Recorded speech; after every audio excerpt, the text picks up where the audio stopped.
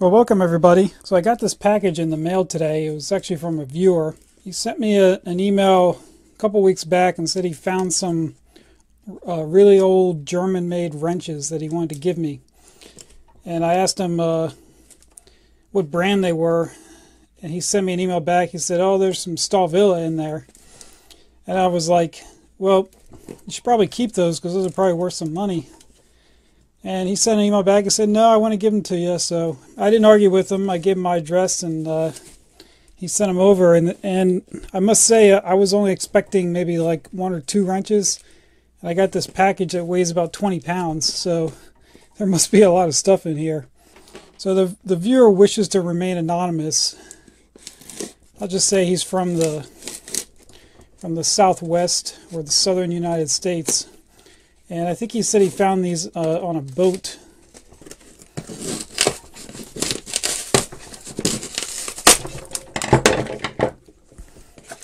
I must say he did a really nice job packaging these.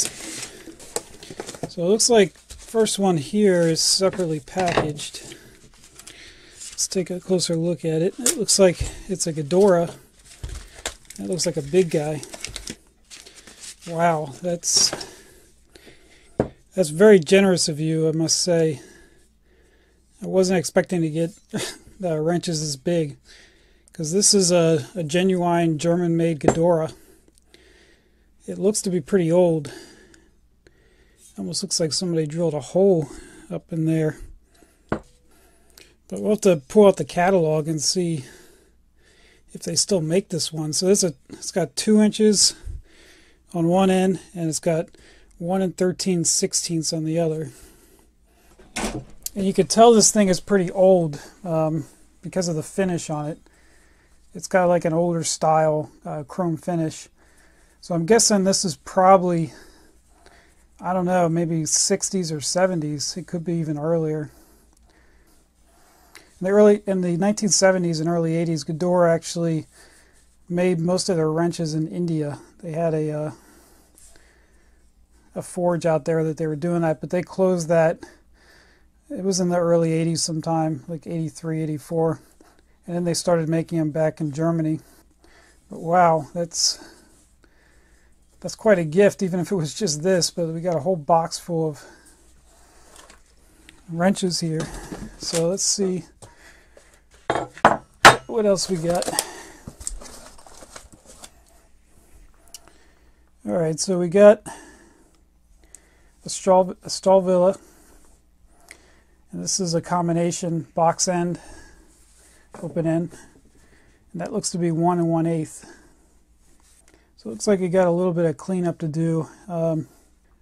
Just some very, very light rusting, nothing much.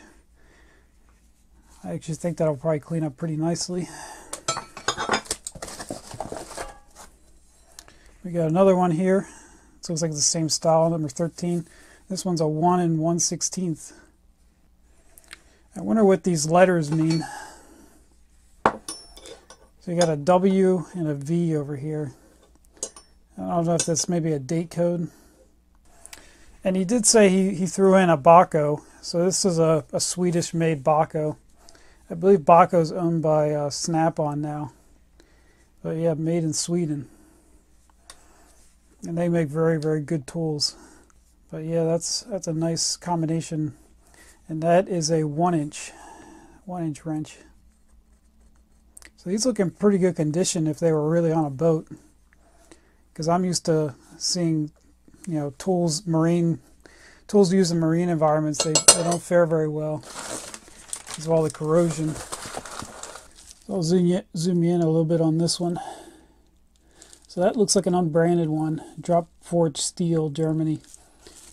I think a lot of these like major tool makers, like Davidot and Belzer, in this period, they made a lot of unbranded tools for companies, and these would be things that would be thrown into like for assembly purposes.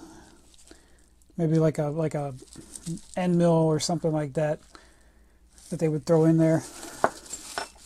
So these have a little bit of rust on them, but I think that these could be actually cleaned up.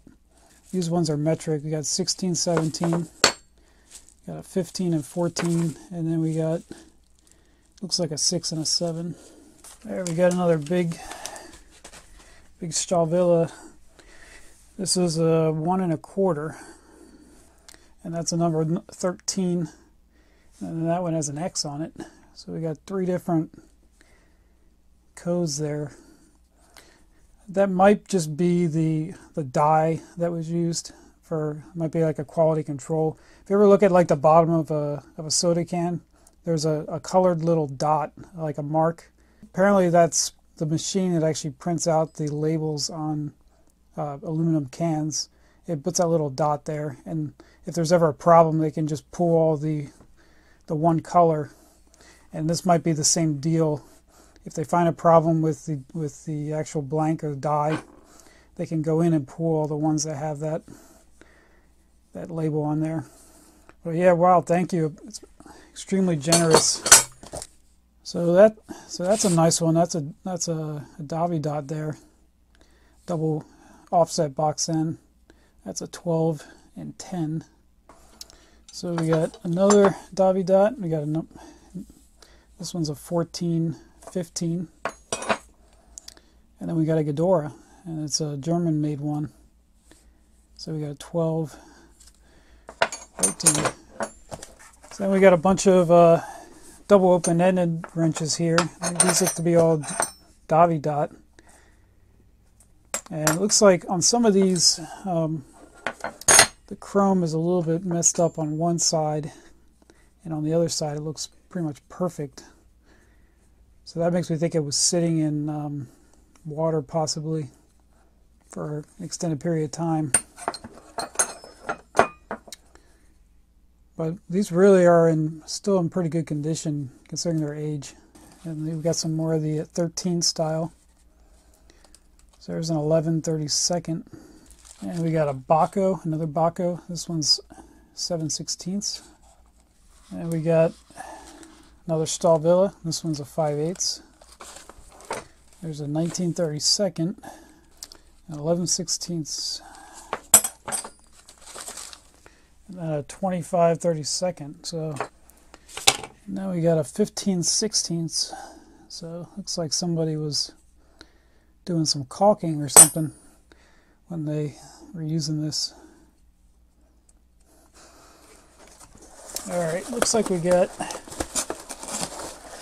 one more thing in here. Yeah, it looks like there's a note. There's another smaller one of these around here somewhere, but I haven't found it yet. It's looking like it's maybe a pipe wrench. Yeah, it looks like that's what it is.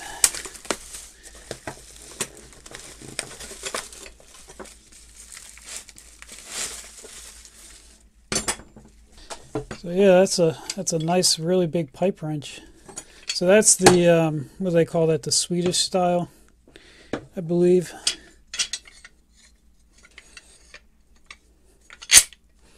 But yeah, basically that's how you adjust it.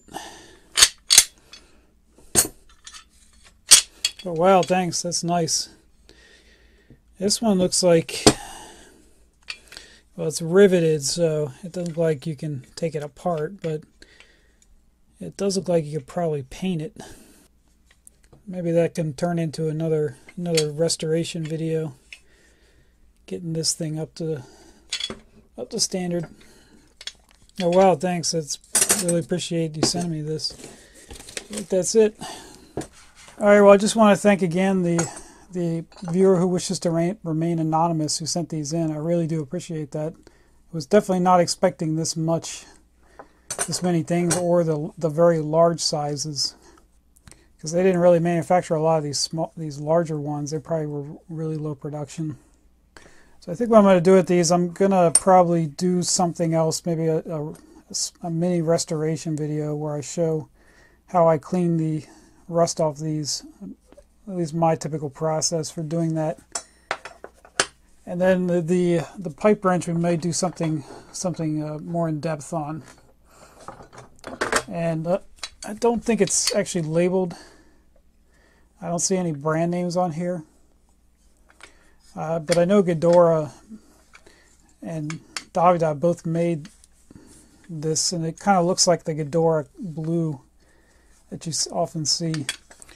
All right, well, thanks again. I really do appreciate you sending me this stuff. Hopefully you guys enjoyed that, and I'll catch you guys next time.